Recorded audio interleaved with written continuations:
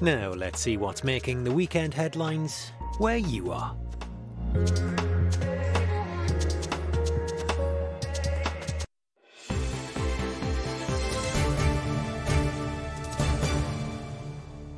Hello again, now the ITV News in London. The family of a woman who died in a house fire in south-east London say she made a last desperate phone call to her husband before the line went dead. Firefighters were called to Hamilton Road in Bexley Heath at around 8:30 on Thursday night. Ladders were used to pull the woman, her 2 children and their grandmother from the blaze, but all 4 were pronounced dead at the scene. The woman's brother managed to escape the burning building by jumping from a window. 5 more people have been charged with murder following the shooting of a man in Haringey. Sharmaik Mohammed died in September after suffering multiple gunshot wounds when a man armed with a handgun emerged from a car in Green Lanes and opened fire. A man's critically ill in hospital with a head injury following a Queen's Park Rangers football match. The 52-year-old was found near the stadium in Shepherd's Bush last night after QPR's match against Luton Town. Police believe he may have been assaulted or caught up in disorder following the championship match. The National Lottery has teamed up with singer and actress Alexandra Burke to inspire Londoners to think about how they might use some of the millions of pounds raised for good causes each week. Some of London's best-loved attractions were funded with lottery money, including the Natural History Museum, the Science Museum and Kew Gardens. Anna Geary reports. An installation in Trafalgar Square unveiled as the National Lottery turns 27. Islington-born singer and actress Alexandra Burke was promoting the artwork, made up of 636 balls to represent the 636,000 community groups supported by the organisation's funding. I wouldn't have been able to do what I do if it wasn't for the National Lottery. There's one place in particular, I'm from Islington, the Union Chapel, somewhere that I've loved performing, and I've had the privilege of performing there, and I know that the National Lottery have helped fund that, as well as Royal Albert Hall. I was only there a couple of days ago, and they helped with the refurbishment.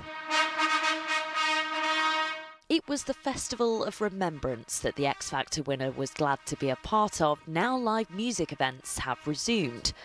Last year, 1 in 3 jobs in the music industry were lost.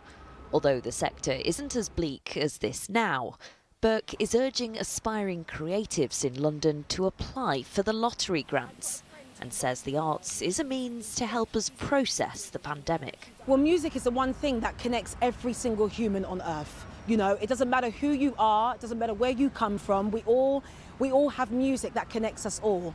And after a time where connection has been challenging with lockdowns keeping us apart, Burke hopes to inspire Londoners to follow in her footsteps.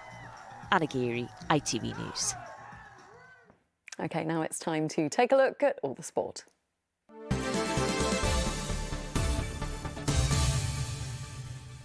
For the love of the game. eBay sponsors ITV Regional Sports Reports. Chelsea head coach Thomas Tuchel has praised his side for adapting to the demands of an early kick-off following the international break. They outclassed Leicester by 3-0 at the King Power Stadium, extending their unbeaten run to 9 matches in a row. Elsewhere, Arsenal are currently playing Liverpool in the day's late game, where the score there is currently 0-0.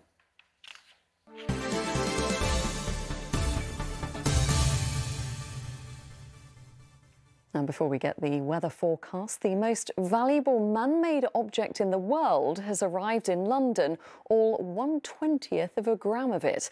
Now, it's a rare postage stamp called the British Guiana 1 cent magenta. By weight, it's thought to be the most costly thing humans have ever produced, having sold at auction in America early this year for £6.3 million. Well, its new British owner is the stamp dealer Stanley Gibbons, where it's currently on display in its shop in the Strand.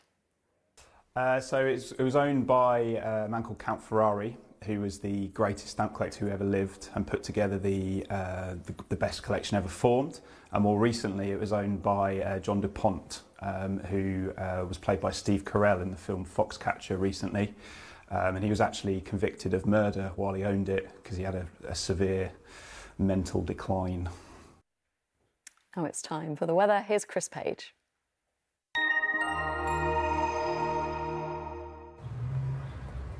Feels like home, whatever the weather. Valent Boilers and Heat Pumps sponsors ITV London Weekend Weather.